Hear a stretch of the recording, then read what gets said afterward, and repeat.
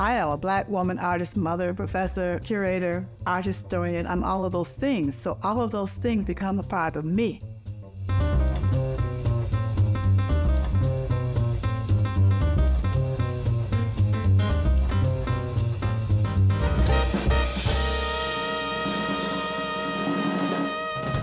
I began teaching here in 1972. And I taught that for both Afro-American Studies and the art department for 41 and a half years. This was a period right after the Department of Afro-American Studies began, which was in 1970. When I started my actual teaching, most of the professors did not have afros. I was the only person teaching with an afro. And so there was a different kind of interaction with me and the young students too. By the time I left there, many of the girls in the school in my class had afros. I started on this a while ago, but it got too emotional, so I had to stop.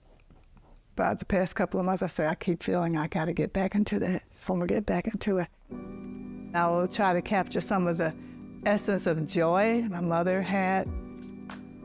I'm more interested in being loose with my brush and being expressive.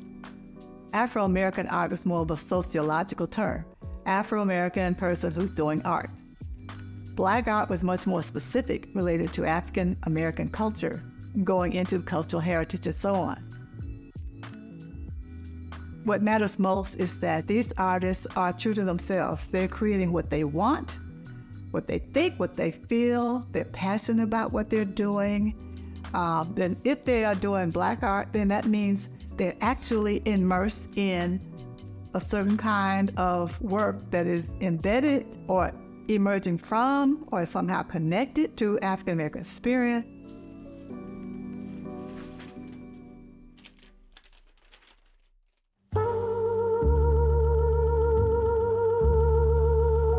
It's a portrait of my baby brother, David, done back around 71, 72. I like to work with bright colors, bright, bold colors, and quite a bit of rhythm.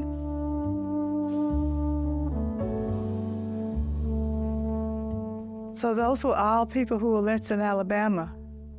It's supposed to be the tree of life, you know? A lot of people say, like in Africa, when a person of importance dies, they say a great tree has fallen. And when we think about lynching, it's usually the tree that takes the life.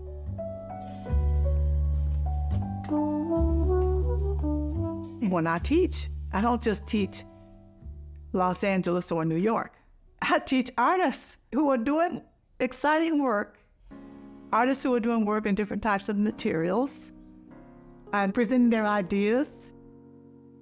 Being an artist and a professor, there is certainly that intersection.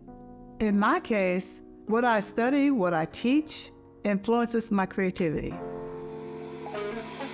Well, all of my work, you can look at it, it's all Black art. I don't know how anybody would categorize it, but it's me.